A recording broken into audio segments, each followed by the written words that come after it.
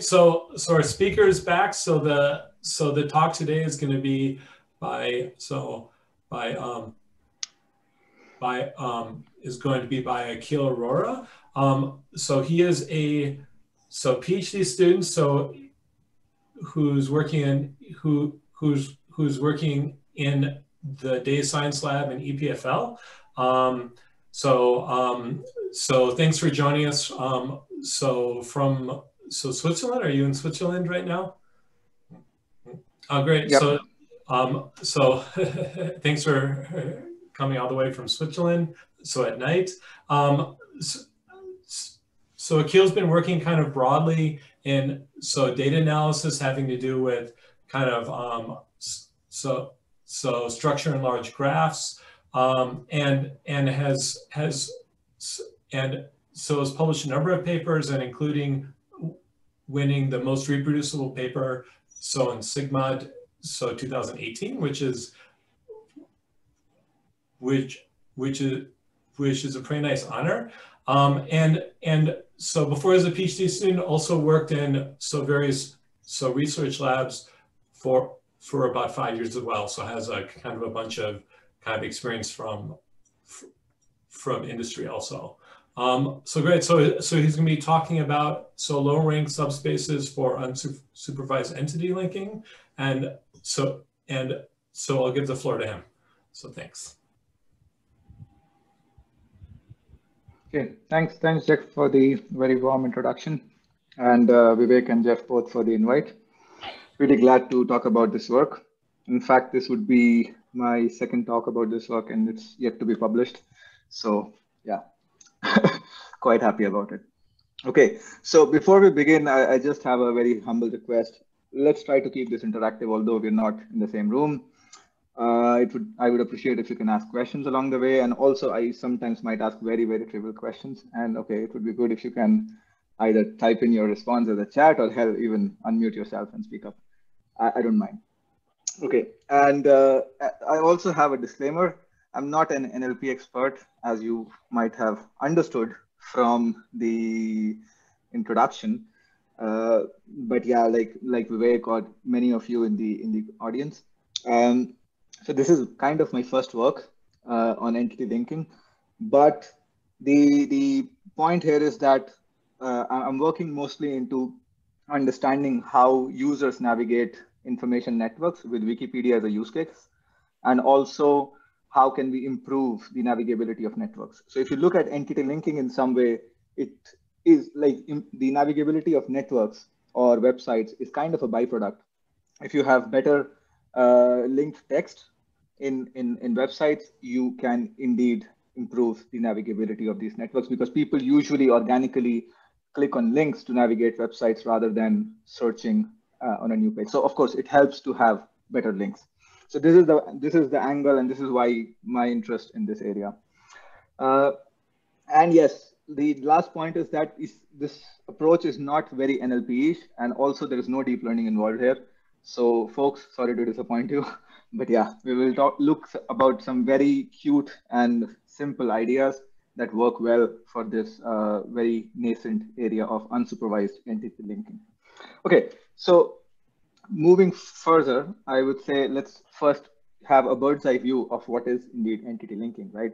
And a bookish definition of entity linking is somewhat like it's a task of grounding mentions. And what are these mentions? These are spans of text. And in the example that we see right now, the span of text being Michael Jordan and science, which we want to link, and which we want to link to a referent knowledge base or a knowledge graph. And the goal here is indeed to properly disambiguate these mentions to right entities. Okay, so let's try to understand what do I mean by all this. So, okay, who are we talking about here? Like, who is the Michael Jordan in this piece of text? Can you guys infer?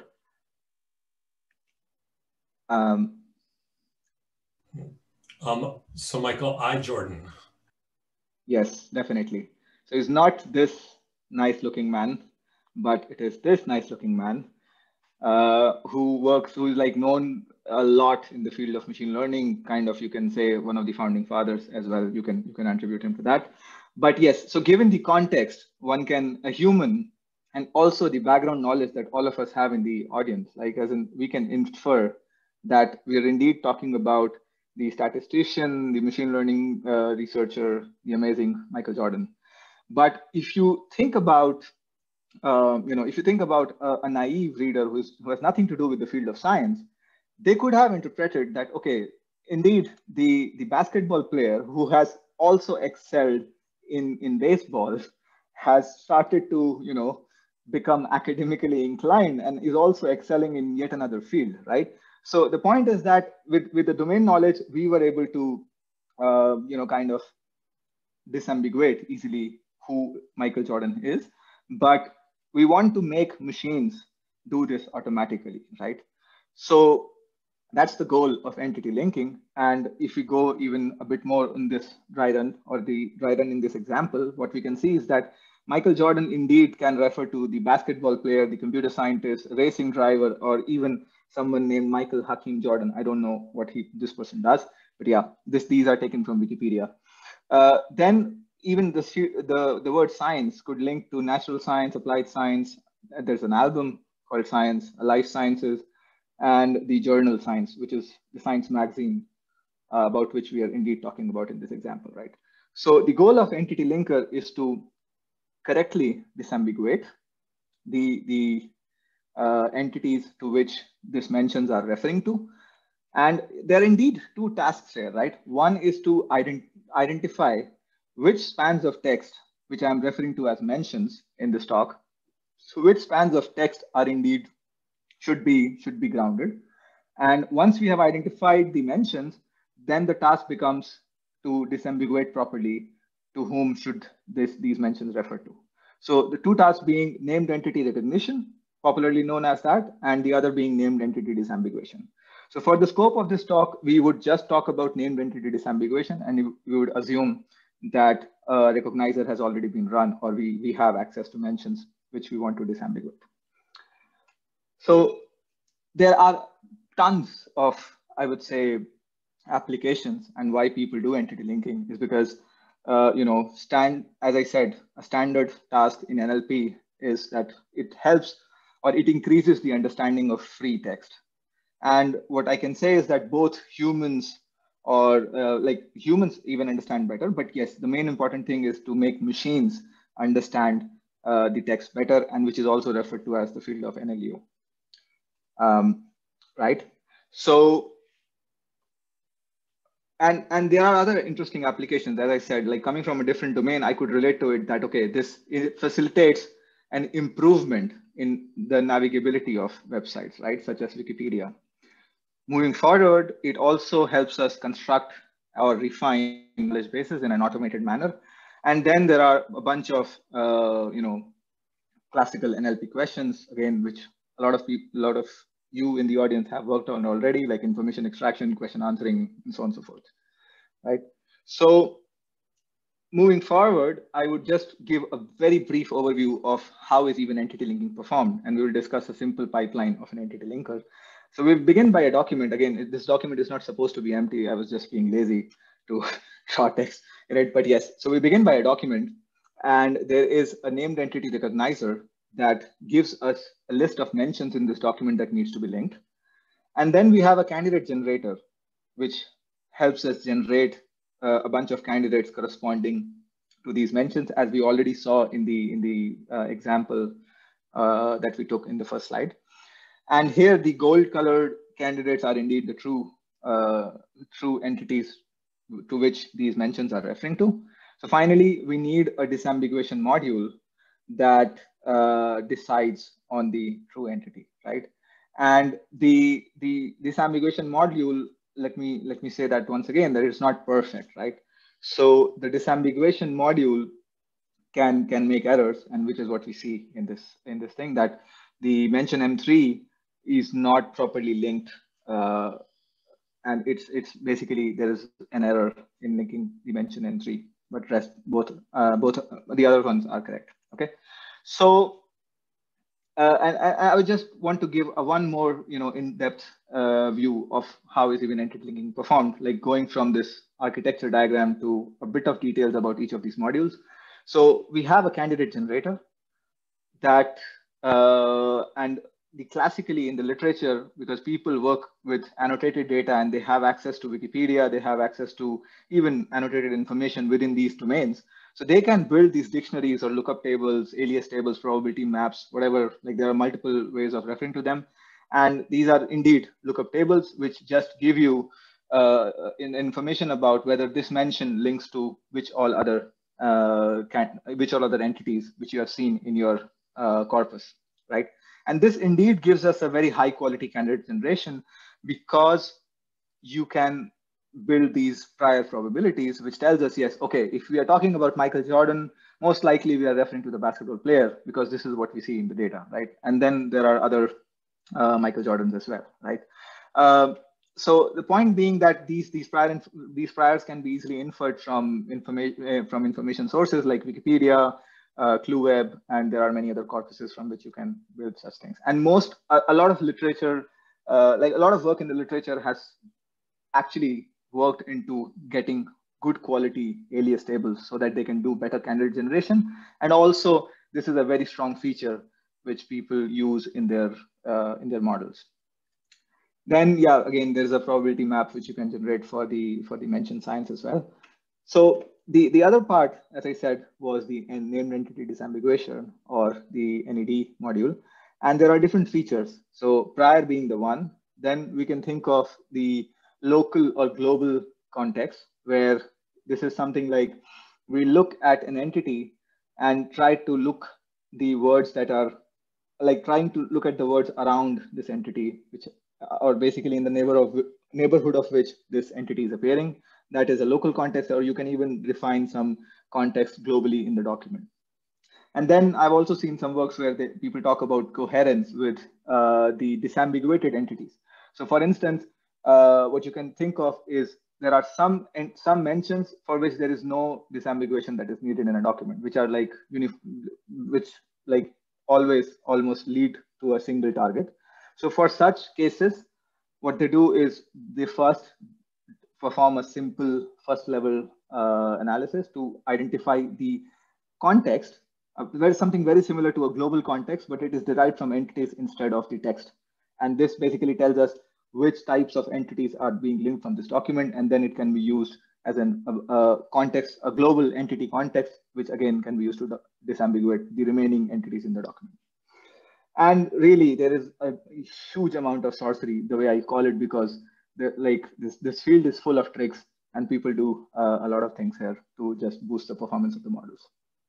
And then there are sophisticated models on labeled data, right? People have used extreme gradient boosting, deep neural networks, and really sky is the limit here, because and this is kind of I would say this is almost close to a solved problem in the supervised setting, because I found a paper which was published in NACL 2018, where they have achieved a precision at 1 of 95.9 on this, one of the popular benchmark data sets. And this is almost like, okay, so now kind of the field ends, and what should people do, right? And there's a bunch of information about entity linking on this nice blog that I usually refer to, which is called NLP Progress. But yeah, like strangely and surprisingly, this paper was not mentioned on that blog. And this is something which I found on my own, which is like a very rare event. I would assume this is a very good blog, but yes, this is the case. So as I said, like we noticed that there is a 96% precision at 1 on the most popular benchmark data set, right? So why are we even talking about entity linking? We can conclude the talk. Thanks, Vivek, for your invite. And yeah, we can all celebrate Friday, right? And for all the Seinfeld fans out there. But yeah, and yes, okay, we can even throw in some beers if you want. So I would say, okay, we're not done yet. Please bear with me. And yes, I have 20 more slides, so please bear with me. Okay, so moving forward, there are a bunch of unaddressed research questions which we identified while doing a review of this area, and what can we even do here, right? So I'll first start with the candidate generator, or even these probability maps, right? Can we say that these dictionaries are naturally available across use cases? I would say I'm afraid not, right? Because there is an absence of annotated or label training data in a lot of domains, which are where I would say, in fact, entity linking is even more important. So when we talk about specialized domains such as medicine, law, science, or even these enterprise specific knowledge bases or knowledge graphs, let's talk about Amazon, for instance, right? As in they have this huge product knowledge graph, and they have these huge queries that like a vast amount of queries that people use, or free text queries that people use to query these knowledge graphs. Similarly, we can, like I was at American Express at one time, and then we can even think of this financial domain, right, where the whole structure and type of language that is used to even talk about things is hugely different. So we cannot build something from Wikipedia or ClueWeb and then take it and then just simply translate it to these newer domains, right? So that's not possible. And I think I mentioned about these web-based queries. So these are also an important challenge where these queries evolve rapidly. So you cannot maintain, maintaining these lookup tables is indeed a challenge in that case. So we're not going to talk about these noisy setting, but we're going to talk about this, the first setting, about the absence of annotated or label training data, right? The other thing, because I come from a data management background. So the other important thing to think about is whenever you look to solve any web data mining or web data management problem, you should think about, can these methods, like whatever you're proposing, can they scale to web scale data, right? And I would say we can just hope, right? Because you look at the amount of, I would say again, sorry, not to demean any of you who does these kind of tricks, but what I'm trying to say is that the amount of sorcery that goes into getting the best performance on this Cornell benchmark data set, which I will again refer to, which is kind of a broken data set. And we see papers in EMNLP, ACL, NACL every year that talk about entity linking, performance improved from 91 to 92, 3, 4, 5. But yes, what are we achieving from that? And I would say, I would quote one of my favorite movies, that, okay, hope is a good thing. And maybe it's the best of things, but yeah. And so what I wanted to state here is these baselines or these state-of-the-art methods are very inefficient. So for instance, this state-of-the-art method, which we referred to, it takes 9 hours to train using 16 cores on this benchmark data set that has just 18,000 mentions. How can we even think of making this scale to web scale data? It's impossible. And there are other deep learning methods which take even more than a day. So the focus of this talk would now be trying to do scalable entity linking without access to annotated data, right? So this brings us to the setting where we talk about unsupervised entity linking, and we look into the absolute absence of annotated data. What I mean by that is first of all, there is no training set of mentions and the corresponding gold entities using which we can train the supervised models. And then I would also hint what all other things we cannot do, because there is no way we can use annotated data. Then just to state that what all resources are accessible to us is we have a list of entity names, or even their aliases, because these are freely available from certain knowledge bases like Wikidata. And there is a reference knowledge base or a knowledge graph to which we have to link these entity names. So I have a question. So unsupervised means that the linking is not given, but the mention is there in the document, and the list of all the possible the relation would be there, and also the reference KB is there, but the linking is not given as a label. Am I correct? Yes. Okay. But you can even take it up a notch and say that even the mentions are not given. So we assume here the mentions are given, but you can even do some basic string matching to identify, like, whatever matches with the entity name in the graph or the knowledge base, you can think of that as a mention. Of course, if you do that, the amount of cases for which you have to run a disambiguation will be a lot. because almost everything could be a mention, or there will be a lot of mentions apart from stop words and some other irrelevant pieces of text. And then your the disambiguator would have a hard time disambiguating anything because there will be too much. So I'll tell you also how this directly affects our approach. So this is something which I would like maybe even conclude with this. Can we do named entity recognition without access to annotated data? So that's something which is the only assumption that I have in this particular setting. But yeah, a really good point. Thanks for clarifying. Okay, so as I said, if there is no annotated data, what all we can't do, right? So none of the modules that we saw in this nice pipeline of an entity linker can use annotated data. So the candidate generation using dictionaries is not possible. Like, you cannot generate high quality candidates. You have to look into some very trivial string-based matching, or even something which doesn't use annotated data to generate candidates. Then the features derived from these annotations, like prior probabilities, or even anything which is derived using annotations, the local, global context and things like that cannot be used.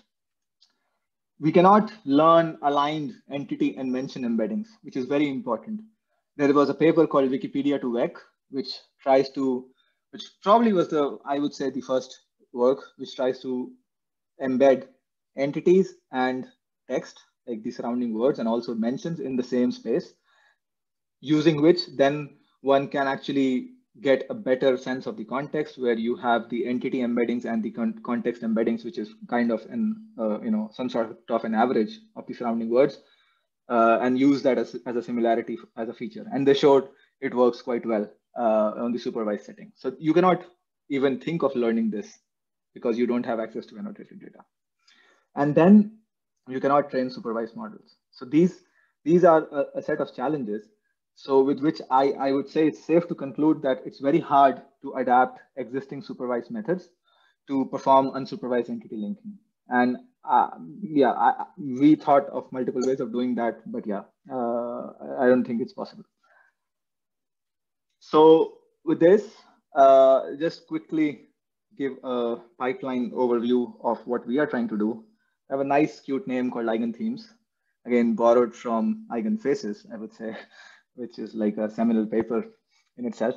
So we want to talk about Eigenthemes for unsupervised entity linking. And what we are trying to do here, so let's go through this diagram and try to understand what we're doing. So we have a document with a bunch of mentions, 3 mentions around here. So what we do is we assume that we can learn entity embeddings, for which we don't need annotated data, right? So using a knowledge graph, we can easily learn entity embeddings, which are actually node embeddings. You can use deep walk, node to vec, or any of these amazing node embedding methods to get a semantic similarity between, or a semantic representation of different entities. So you have these mentions, we get all the candidates using a candidate generator, and then we get all the embeddings. Basically, we represent each candidate entity with their entity embedding. And with using this, we construct what is referred to as an ED here, which is the document entity embedding matrix. So for a document, we have such a matrix. And then what we do is we try to learn a subspace. And the idea of subspace here is if we can try to identify some key themes in this semantic space, which we have constructed from the entities lying in the document. So if you, and I'll probably make it more clear as we move ahead. So this is that key module which we do a subspace learning. And then what we thought of is that, okay, can we also use some very simplistic weighting measures? Something like, if we have access to the knowledge graph, right? So can we use the popularity of the entity, or in some way, the proxy for that is the degree of the node. So can we use that as a weight to improve or refine the subspace learning, right?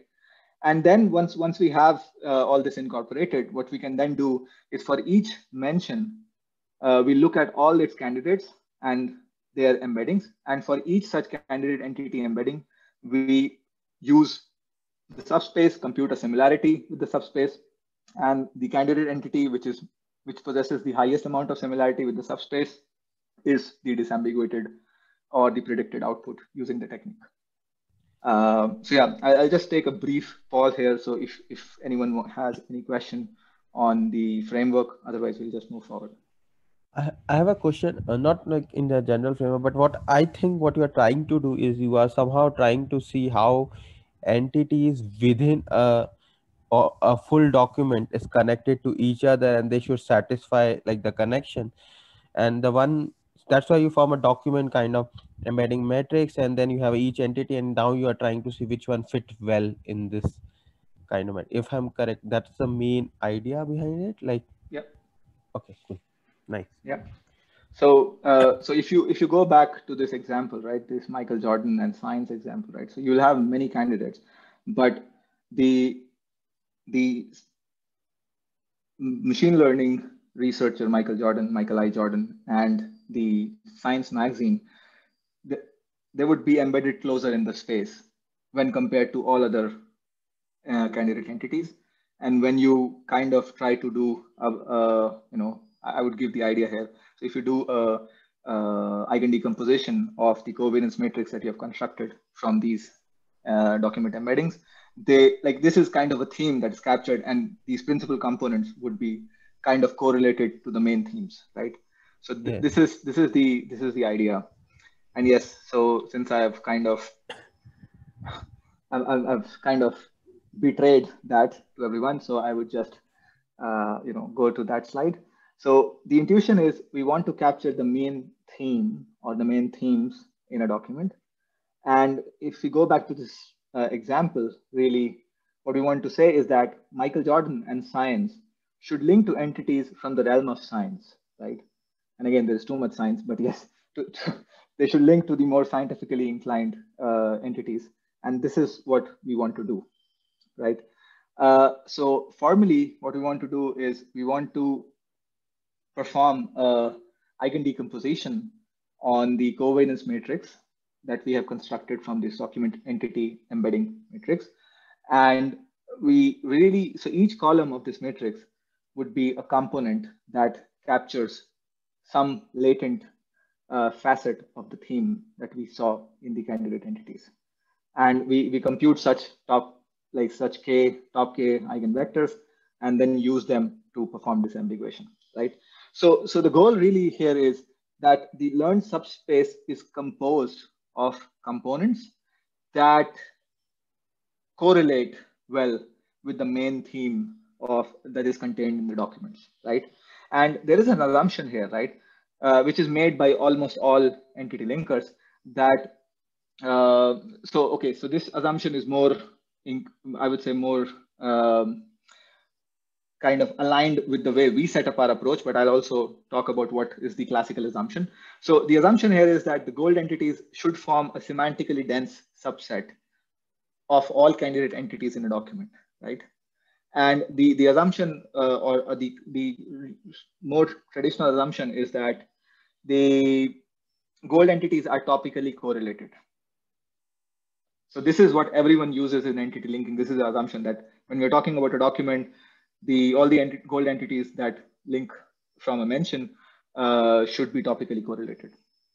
So this is kind of something similar if you translate it in this space. And visually, I just wanted to show, since we have talked about a lot of this, so I wanted to show that if this assumption holds, what would happen is, and these numbers actually correspond to these candidates that you see here, right? So what we can see here is that if this assumption holds, which is what would happen is the scientifically inclined entities, which is like this Michael Jordan computer scientist and the science journal, would form a dense subspace. It would be actually densely clustered in one region of the embedding space, and they would be closer or in the proximity of the subspace, which is represented by the green plane or a light green plane that we're seeing here. And since, as I said, that it's these gold entities are a semantically dense subset, and they are much more closer or in the semantic space when compared to all other entities. So that's why the other entities which are marked in blue are farther from the subspace. Yeah. So I think I understand why the other entities in blue are not so clustered by each other, but I don't quite understand what is this sort of subspace. Why is Michael Jordan, the basketball player, not on some global subspace that you found that is, is often going to be the most relevant items? Is that subspace? So is a subspace specific to the whole document, or is that the entire? The subspace is, so we have one subspace specific to each document, and then it does disambiguation for that document, and then we have different subspaces. So otherwise this idea won't work, right? We're specifically talking about. Okay. Yeah. Okay. So yeah, this is the idea. And what I wanted to also mention that, okay, we talked about the assumption that these gold entities are topically correlated. There can be multiple topics.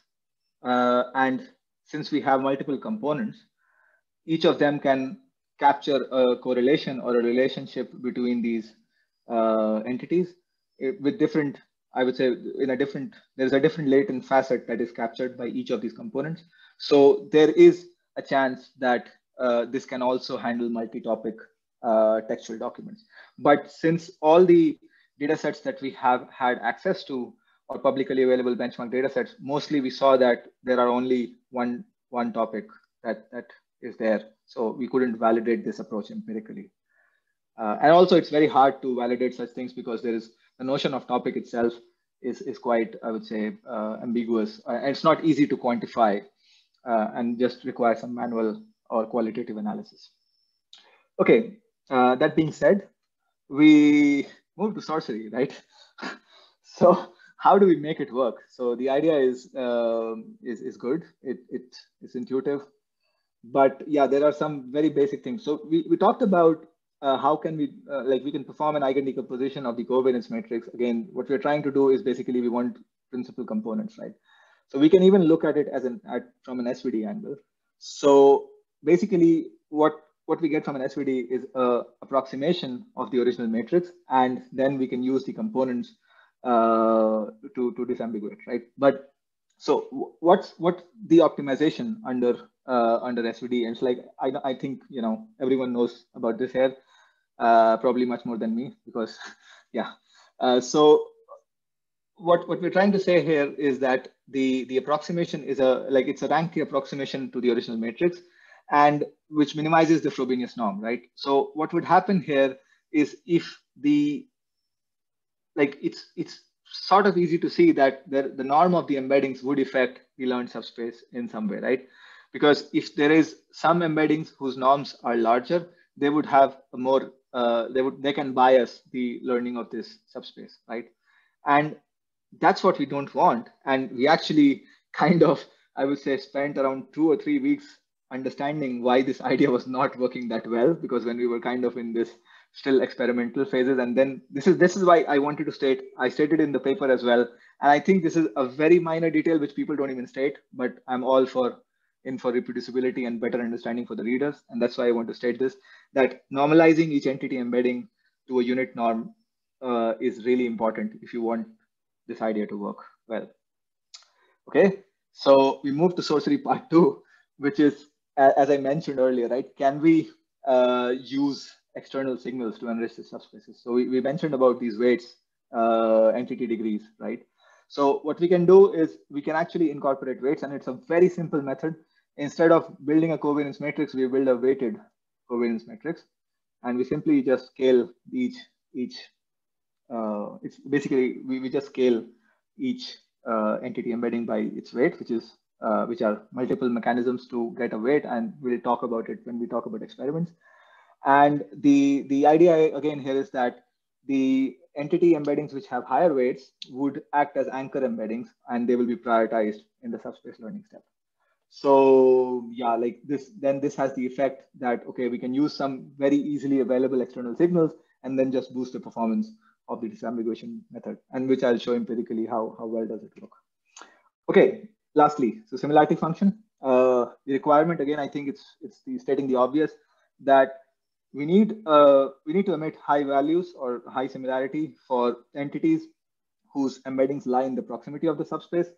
And we thought of a very simple way of doing it, that we project the embeddings of the candidate entities into the subspace, or in other words, what we do is basically simply compute the similarity of the entity embedding, which is a vector, with each of the components, and then aggregate it to get a similarity. And yeah, so we can either do that or do this. And then there was an observation again.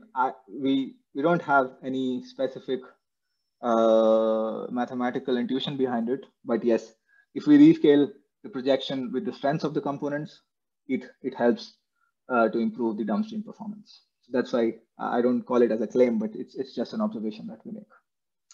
Okay, so we now talked about the approach, and I would just present some empirical analysis. So we use the most popular benchmark data set for entity linking, which is CONL, based on the CONL 2003 shared task. And as you can imagine, such an old data set, that's why it's broken. But yeah, people have just done a lot on this data set. And the referent knowledge base is Wikidata.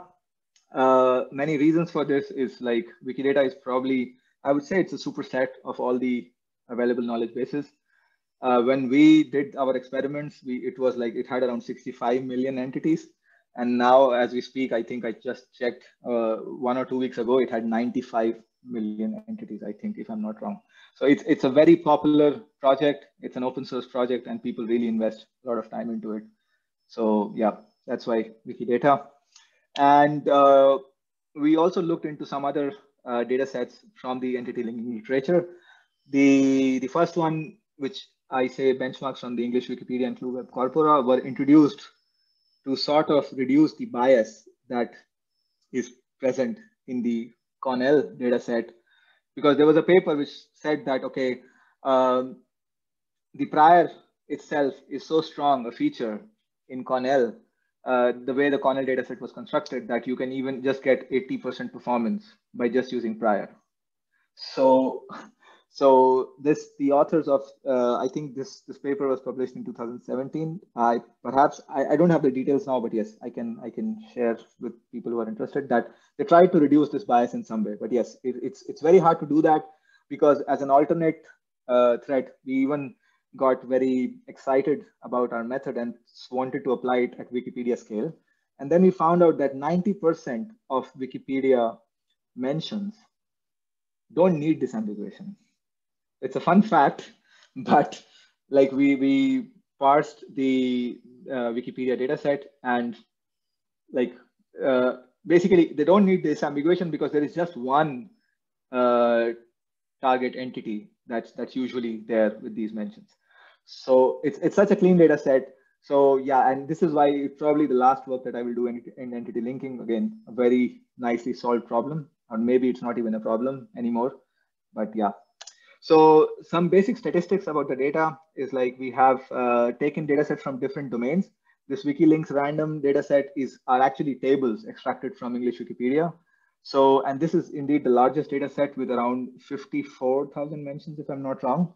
And this data set has another interesting property. It has very less text, right? Because as you can infer tables, you cannot even define local or global context in this way, the way you can define for free text data, right? And we have data sets at different scales and different domain types. So just wanted to make the evaluation more robust. Okay, so quickly describing out the setup, we talked about embeddings a lot. So for word embeddings, wherever we use them, we use the pre-trained word2vec. For entity embeddings, we use deepfalk. We did try other recent embedding methods, which have been shown to have better performance on downstream tasks such as node classification and things like that. But we did not perceive a substantial difference in the outcome. And also the trends were very similar with different embeddings. So we stick with deepfalk, the simplest and probably the most elegant approach of all of them. And We also tried one more thing because we cannot learn aligned word and entity embeddings. So what we did is Wikidata has description of entities, a very small description. So it's not like you go to Wikipedia pages and look into the whole text, because when you take an average of that, it can be really noisy. You probably do not get anything. But there are very crisp definitions of entities in Wikidata, which you can extract. So we used the average of word-to-vec word embeddings of the description words to get another representation of the entity, right? So these are the two ways. Then we tried multiple weighting schemes, and we tried a very simple information retrieval method. We use reciprocal ranks to weight the method. And we tried ranking based on entity degrees, which we can extract from the knowledge graph. And this is related to popularity, shown again a lot in the literature. And we also talked about ranking based on textual coherence, again, which can be extracted based on so since we have now found a way to embed entities in the same space as words, because we have used the word vector embeddings to generate entity embeddings, we can also compute a ranking based on textual coherence based on that signal. And metrics, again, is stating the obvious. We use precision at one and MRR, popular metrics to quantify the outcome. Okay, so the candidate generator that we use is very simple but practical, and I call it practical because it has a high, decently high Oracle recall. And it's as simple as we just look at all the like a mention, and all the tokens in the mention should be found in the entity name, and then it is a candidate entity. So yeah, like for this mention, Michael Jordan, we can have basketball player, the computer scientist, but not Michael Jackson is the answer, right? And we rank candidate entities using the degree because usually a ranking is needed to, because we don't work with all entities. You can kind of just prune after you know, if you have a signal, you can just prune off some very weird entities after a cutoff. We did also use the information about aliases, which is available again from Wikidata, to boost recall. So if you look at this plot, what you can observe is without the alias information, the recall kind of maxes out at around 78%, but with aliases, we improve the recall to around 88%. So we see around 8 to 10% improvement with aliases in all data sets. And that's why we stick with using alias information. Okay, so next, moving to hyperparameter tuning, something which every machine learning researcher likes and also does not like, because there is a lot of them to tune. For our approach, it's a happy story, I would say, because we just have one. The number of principal components of the subspace used to learn the subspace, and as you can see is we did a variation where we vary the principal components, and almost after 10 components there is a saturation, and we fix the components to 10 for both. And as you are seeing that there are multiple, like, okay, I think this plot reveals a result, one more result, saying that the weighted Eigenthemes is better than the unweighted, which I wanted to talk later on. But yes, this is also something. Yes. So can I ask? So with the principal components, it looks like you're not getting there's not shown any harm of going to too large a component. So if you don't, what's the downside of not using the principal component part at all? Is it just going to be slower? Or if I go to k equals 1 or 200, is the performance going to drop off again? I would say a very good question. My main concerns were around scalability. That's why I did not go beyond 30. But yeah, I don't have the empirical findings around this, but I can definitely run some experiments, and once I have something. So yeah. So, but I mean, a different aspect of scalability is, does it cost extra to have to compute the principal components when you're doing the query? And so it would be faster just to skip that step. So actually, yeah, the point being that since we learn a subspace for each document, and then the query is derived from the document. So it's basically done it's an online task, not an offline task, the way we have set it up. Maybe it makes sense to, pre-compute the subspaces for each document and then use it. Perhaps that's also a good idea, and that can be done. But yeah, again, this is not the setup that we employed. But yeah, very, very good points. In fact, I'm curious to actually see more components and see what happens. Okay. Okay, so good. Then I would just quickly mention what has been done in the literature, right? And then we'll just see a comparison of how well we do. And there are just two methods that perform unsupervised entity linking. And again, the first one is really not a method, which is basically a very simple idea that you just look at all entities whose names match exactly with the mention string. And perhaps this would work very well with Wikipedia, right? As I said, there are many entities, there are many mentions which don't need any disambiguation. So 90% of the time, this approach will work just wow, right? So we do use this approach, and we break the ties by using entity degree. So if two exactly similar entities with the same entity names occur, we break the tie using entity degree. Then there was an approach which uses distant supervision, which was published in ACL 2019. I would say they introduced this problem. And the idea is very simple. What they do is they look at the candidate entities of a mention, and they kind of try to rank all of these candidate entities higher than the a number of randomly sampled entities, which is I would say it's a very simple and a very nicely thought idea, and this is how they do it. And eventually they compute a compatibility score between candidates and its mentioned context and rank based on the similarity. So this was published in ACL 2019, and yeah, so that's why, as you can see, this is a very recent baseline, so there's not a lot of work happened in this. So again, we have got enough complaints that your baselines are either simple or too restricted. So we kind of now, in the latest submission, we have proposed multiple baselines that we could think of. So we begin with degree again, right? Because we were using degree at a lot of places. We're using it to rank candidates. We're using it as weighting scheme. Hell, why not? Why don't we use degree as a baseline and see how does it perform, right? And yeah, it's very simple. So I'm not going to go into details in the interest of time. And similarly, we look into the local or global context, which is again based on the similarity that we can compute between candidate entities and a local and global context representation.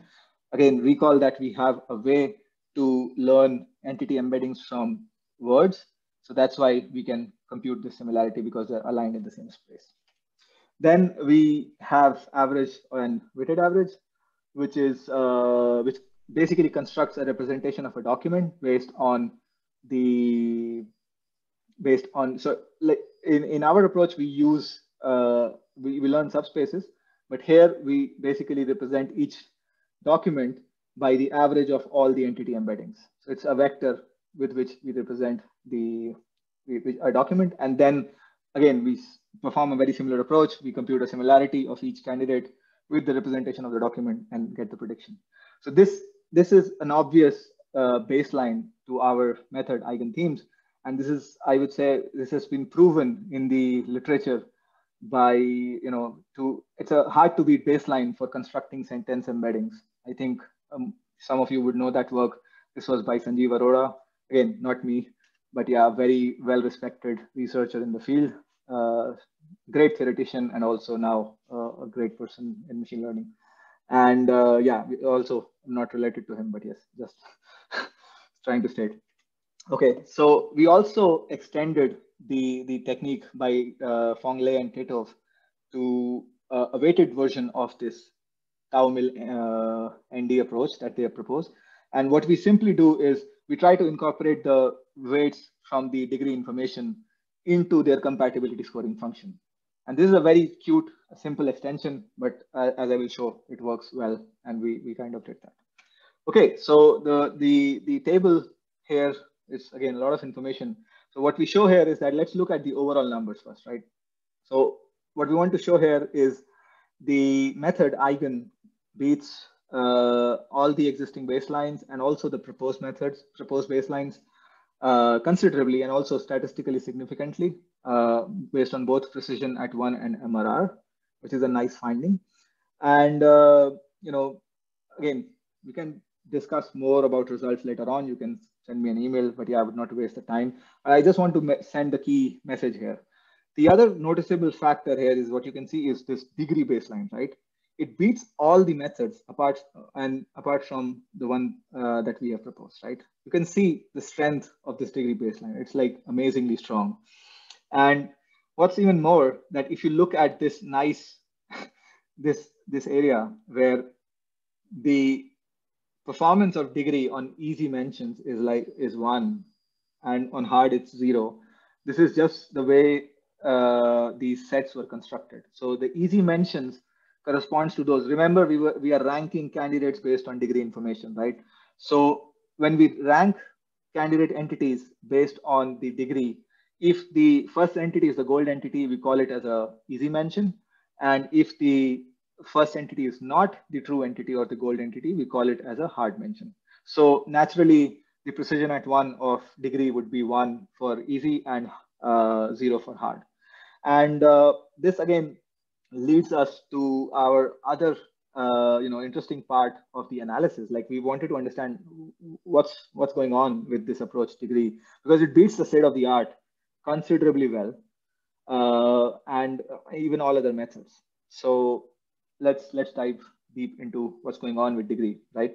So we did a very interesting analysis, which is referred to as a mutilation analysis. I think people from NLP or language learning, the field of language learning, would be aware of this. It's like the close test, where you mutilate the text by introducing noise. Basically, they introduce blanks, and they try to they ask people to fill in the blanks, right? So similar way, not exactly that, but in similar way, we thought that, okay, let's see how can we introduce noise or ambiguity into the task, right? So what we did is we retained all the hard mentions, and then we actually tried to subsample the easy mentions. So we varied the fraction of easy mentions from 0 to 1, and then we tried to see what happens with degree once you only have hard mentions, or basically how even the performance deteriorates and how does it compare to other methods. And as you can see in this plot, the deterioration of degree is like, I would say it's the most fast degradation in performance. So it's quickly plummets to 0, right? Or even, so basically what you can see is that at the number of easy mentions, the fraction of easy mentions to be 0.4, even like the state of the art is similar to degree, or the more profound result is that average is slightly better than degree. So what we want to show here is that degree may be a good method, but again, as I said, these data sets are kind of broken, right? As in, these data sets are very easy. And because of this reason, we wanted to go to Wikipedia, but even that is broken, right? Because 90% of the cases, you don't need disambiguation. So really, I don't know which data set is challenging enough to talk about entity linking, right? But the message that we want to give here is that if someone finds a realistic use case where there are not so many easy cases to solve, then the performance of degree is not that good, and it's like maybe such challenging setting for such methods, right? And the similar findings were shown also for the MRR. So yeah, so this is an analysis to understand how does each technique behave with the noise in the data. Okay. Moving forward, we will look into the weighting schemes, right? So first of all, as I said, we thought about 3 different weighting schemes. One, we can use local context, global context, and also the degree information to weight the subspace. So which one works well? And so the plot here, what we're trying to show is the unweighted version of eigen, which is kind of represented by a dashed horizontal bar or horizontal line. It's talks about the performance that you can get without any weighting. And then the blue bars actually show the strength of the weighting scheme themselves. So if you don't do anything, if you just re-rank the candidates based on the signal available from the weighting scheme, what's the performance of the weighting scheme on its own? And then the results are quite obvious, right? Because a stronger weighting scheme would have a stronger effect on the subspace. And but yeah, interestingly, what we saw is that the using local and global context as weighting schemes, the weighted version of our method was not considered, or maybe was at par with the unweighted version, because yeah, there is not enough signal. But if when we use degree, we really get a huge boost in performance. It's like around 4 to 5%, and this is which we checked is statistically significant. Moving forward, yes, as I said, weights are effective because weights help improve the performance. And analyzing more about it from a easy versus hard perspective, what happens is that, like, one might think that since weights are kind of using the degree signal, right? And the degree is biased towards easy mentions. So the second bar is quite obvious that we should definitely see an improvement in easy mentions when we go from unweighted version to a weighted version. But what was even, I would say, what was kind of a happy coincidence, or shows the strength of the technique, right? That the performance of the hard mentions was also slightly improved. So it's trying to, like, what I'm trying to say here is that with even using a bias signal, the approach, like the subspaces, were robust enough not to get biased towards one. So basically the point being that the performance on the hard mentions did not decrease, it remained similar, which is a very interesting finding according to us, that you can use signals to improve, but still without sacrificing on the other mentions. Okay, so we did some robustness analysis. We talked about these other data sets, right? The wiki, clue, web, and wiki lengths. We use them in out of domain settings where none of the hyperparameters of the techniques, or even so nothing was tuned again on the validation set, and we simply use the parameters that we had from the Cornell data. So what happened is that the one important point to show here is the gold bar, the tau mil ND approach, actually performs the worst in the out-of-domain scenario. And this, recall that this is the state-of-the-art method, which was published in ACL 2019, right? So the point that we're trying to make here is that this method is not robust to hyperparameter validation. And this is quite evident because we analyzed in their code, they have around, I think, 11 hyperparameters. And it's very hard to tune so many hyperparameters when you don't have supervised data sets. And also, we can't expect to have a huge validation set to even perform this because you don't have annotated data, right? So it's very hard to think of having good quality validation sets for such scenarios. And yeah, the other message is that all other techniques remain consistent. And again, you can see the strength of the degree baseline here. It's like in these data sets is even closer to the weighted version of Eigenthemes, which I would say is probably, you can look at it as one of the, maybe limitations of the approach, if you will. But yeah, or maybe the strength of the degree, the way you want to look at it. The glass could be half full or half empty, depends on the kind of person you are. So, and yeah, we also did some analysis on the impact of entity embeddings. And yes, as I said, the word-to-vec approach here talks about if you use entity description words, like the words found in the entity description, and then do an average to get the entity embedding, versus we use a graph embedding method or organically learns node embeddings. And yes, it's clear. It's a very obvious finding that these embeddings should be better than the embeddings learned from text. Okay, now I know I can see the faces. Yes, there is no more analysis. Don't worry. So we move to I would say a vendor-full summary of results. And what we want to show here is that there are 3 pillars on which you should base the findings on, right? So efficacy or the quality, then robustness to parameter validation, noise. We looked into multiple ways of checking robustness, and also scalability, right? At the end, again, being a data management researcher at heart, I cannot remove this paradigm out. So what we see is, yes, yeah, I think it's obvious.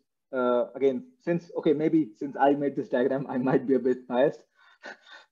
So Eigenthemes lies in the center. It's robust, it's efficacious, and it's also scalable. Degree is efficacious and scalable, but not robust, as we saw from this mutilation analysis.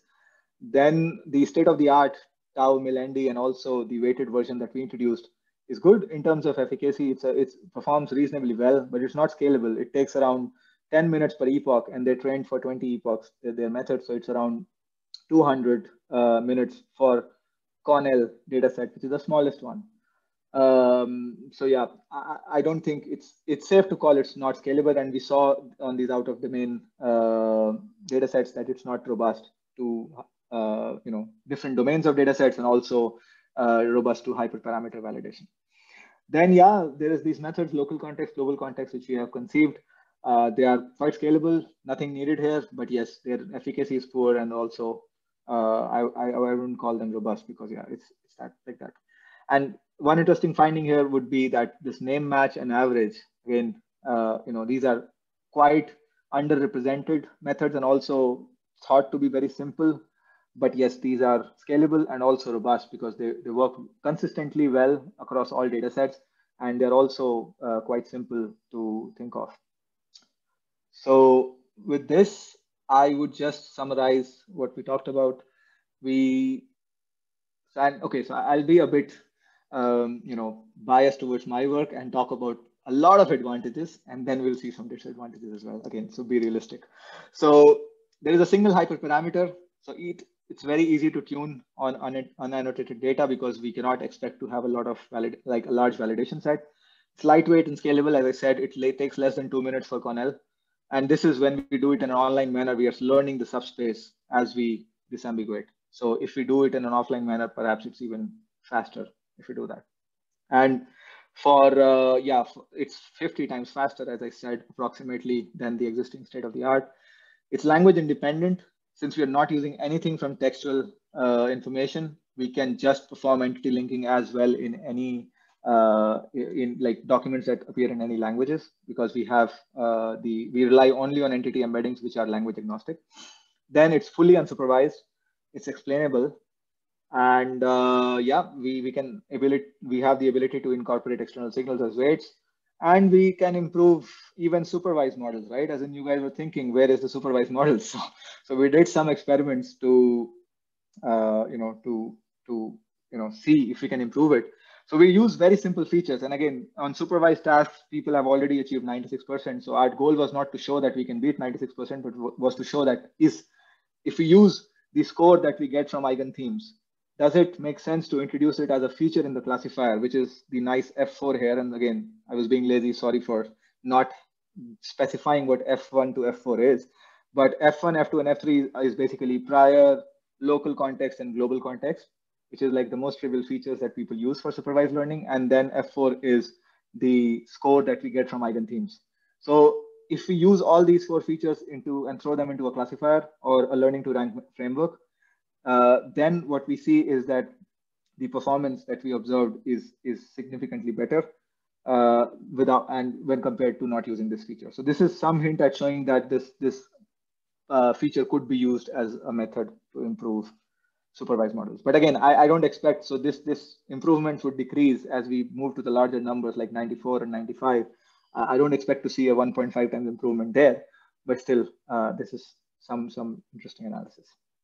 Okay, lastly, I have been taught over my past 6 or 8 years of research that, okay, instead of painting a rosy picture, or in addition to painting a rosy picture, one should also acknowledge what's the limitations. And yes, I'm very happy to acknowledge that.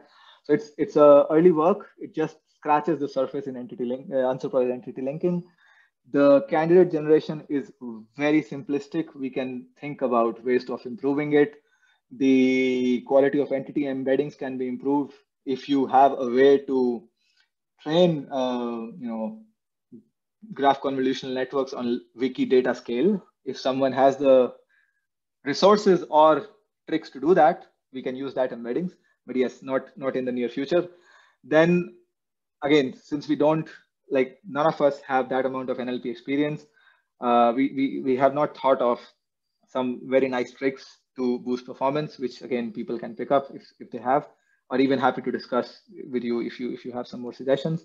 And now the main thing that I realize is how to even perform NER without annotated data, which Vivek mentioned when we were even in the initial part of the talk, that it's almost inconceivable, right? To think of having, like, this is an assumption that we say that we have mentions in the data set, and we can do some string matching to, get the different mentions, but they will be really noisy. And if there is a lot of mentions in a document, which could be noisy, the subspaces will also be affected. So this will have a direct impact on the technique. And this is some of the key limitations, I would say, of this work. Okay, so now finally, Friday, yeah. And okay, so Vivek, are you, do you have plans to have some Zoom beers? But yes.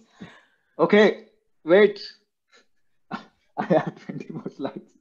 No, I'm just kidding.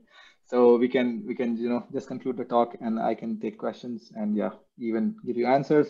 There's a QR code to the, you can download the slide with this. You can contact me via these channels. So thank you very much. Thanks. Yeah, thanks for the nice talk on this, balancing the analysis with the scalability side is great. So does anyone from the audience have any questions?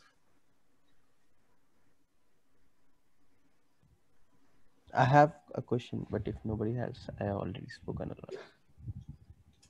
Yeah, so go ahead. Okay. Okay. Can you go to the takeaway slide? Sure. Just a minute. Which one? Disadvantage or advantage? Advantage. Oh, okay, good. There is a lot, so I will definitely speak about this. So a few things like, so by scalability, do you mean scalability in the prediction or scalability in the training time? Because if it's in the training time, I don't think so that's much important compared to scalability in the prediction or online setting. So which scalability are you talking about here? I would say both. Okay. It's in both. In training time, it's a lot. But then again, the comparison is not that fair because we don't have a training, like we don't have a discrimination between the training and the online and the evaluation phase in our setting, right? What Jeff suggested, if we do that, we can even build subspaces in advance, and then it would be a fair comparison for the, like we can split even this approach in a training and an evaluation phase and have that.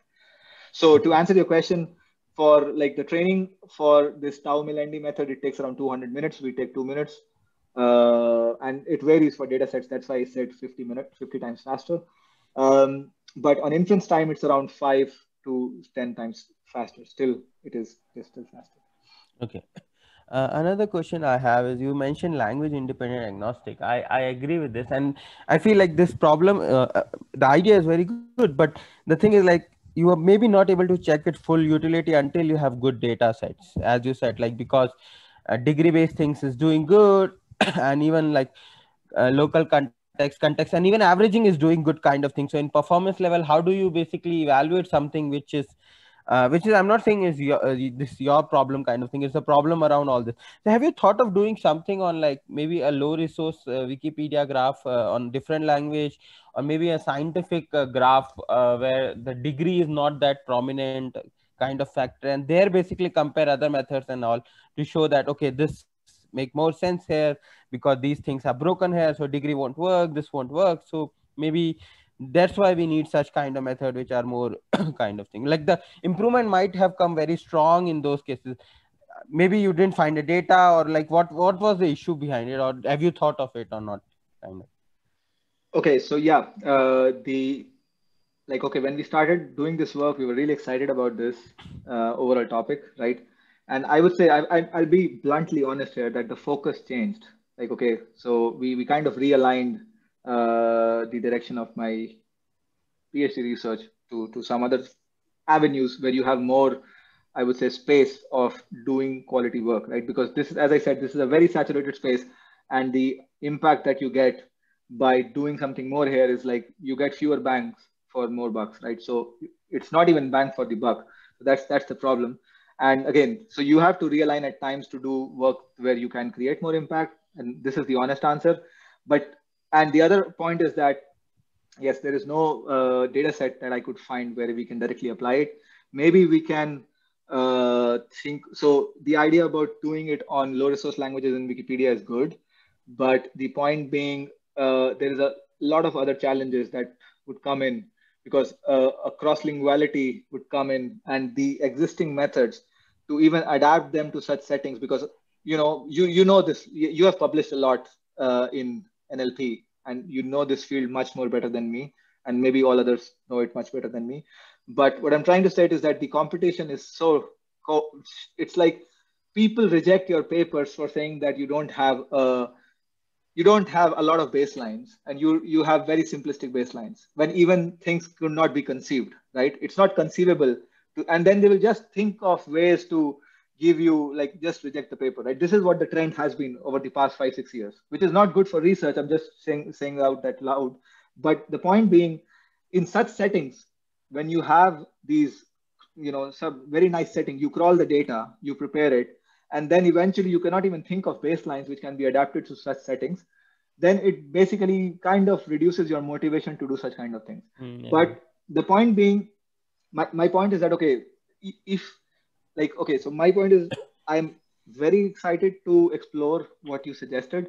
And maybe if you want to do it, we can think of preparing a data set and maybe even trying this out and then see what happens, because this will only, I would say, advance the field of unsupervised entity linking, because people will get more data sets and even a good baseline to compare against, right? So yeah, I'm all up if you're interested. Sure.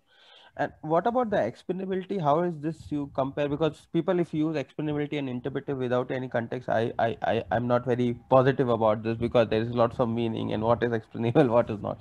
So what do you mean by explainability in this context? Like, how do you think this is explainable, or what is a nice aspect which people can look at the result and say, okay, yeah, it makes sense, and it doesn't make sense?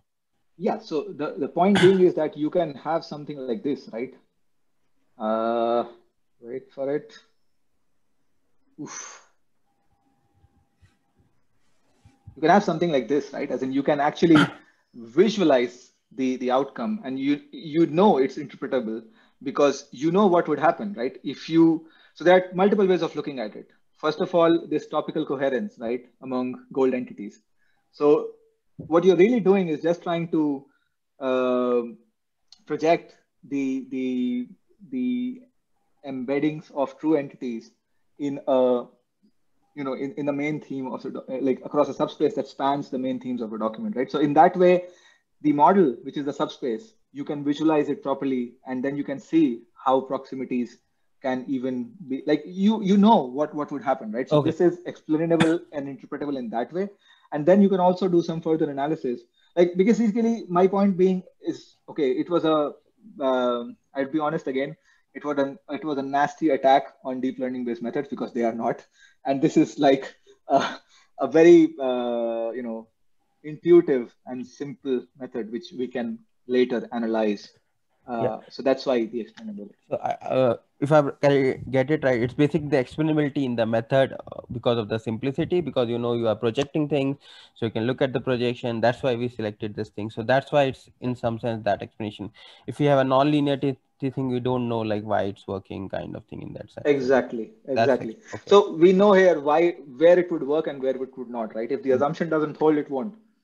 And that's why it's directly depends on even the quality of the embeddings, right? So if the embeddings are crappy, it won't work, right? Because so that's why you need to have a good embedding. And this brings me to another aspect, that if you don't have good knowledge graphs, this technique won't work, because the embeddings are actually dependent on the quality of the knowledge graphs, right? So that's again, take it with a grain of salt.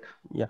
So somehow it's basically, if we can utilize the unlabeled data to get better embeddings and better things, then we can use this approach. But we need lots of unlabeled data also for doing this thing, because of we need good embeddings in the beginning also somehow to start. So, but good embeddings are reliant on the knowledge base. and not on Yeah. the text. So Knowledge you base. don't need textual information, right? But you need So you knowledge. need a high quality knowledge graph or a high quality knowledge base. Interesting. So yeah. Cool. I think I have just so many questions. Nah, nice work. Thanks for a great talk. Yeah, so great. So I think we're running out of time. So let's thank the speaker again. And so we'll see you all in a couple weeks. So thanks again, Akhil, for coming. And someone's taking some time away from your Friday beers. So in the evening there. So. Thank you for the time, and yeah, it was really an honor to give a talk at such a nice venue. Thank you. Great. I have a question. Ciao. Yeah, somebody has a question. Is the next data seminar the last one we have to attend? For those of us taking this for credit. Okay, so I'm not sure. Yeah, actually, it's the last one. Actually, we have more talks because we didn't plan for it, but people signed up. So, but yeah, actually, officially it's the last one. But I suggest, like, since we have all the talks, and if you're not doing anything more important, then definitely attend those talks also. Okay, but officially speaking, is this the last one? I think the end of semester is the last one. Yeah. Okay. Yeah. All right, thanks. Cool. Happy Thanksgiving to everyone. Yeah, happy Enjoy. Enjoy. Nice talk. Thank you.